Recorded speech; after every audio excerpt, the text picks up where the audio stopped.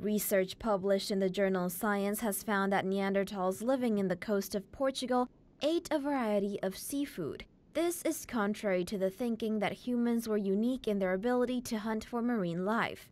Citing the research, the BBC reports that Neanderthals were found to have eaten sharks, dolphins, mussels, crabs, eels, sea bream, seals, and some seabirds. Food from marine resources is thought to have made up half of the Neanderthal diet. The rest is said to consist of ancient cattle, horse, deer, goat, and tortoise. It is believed that humans developed their creativity and cognition from eating the brain-enhancing fats of marine life. Research from earlier this year found evidence that suggested Neanderthals living in a cave in Italy used to dive for shellfish.